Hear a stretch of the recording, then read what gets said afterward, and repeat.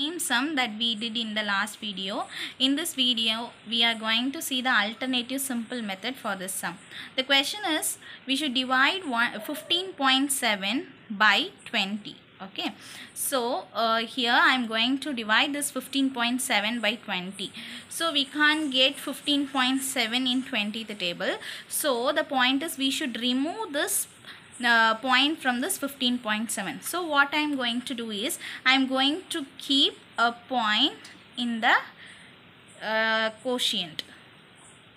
Okay, so that if I kept a point here, I can easily remove this point from this 15.7. So okay, from this step I am going to consider this as 157 because I have kept a point here. So I am going to consider this as 157. Okay, so in 20th table we should recognize that if we are having this 15 that is 157, so we are not having 157 here, so I am going to take a lesser number, that is lesser number than 157. Okay, so I am going to pick this 140. So 27s are 140. I am not considering this as 15.7. From this step I am considering this as 157. So I am going to less 140 from 157. So if I reduce 140 from 157, we will be getting 17. So already we are having a point here, so we can add a 0 to it.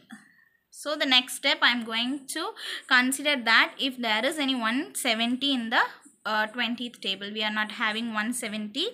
So I am going to take this 28s are 160. So 28s are 160.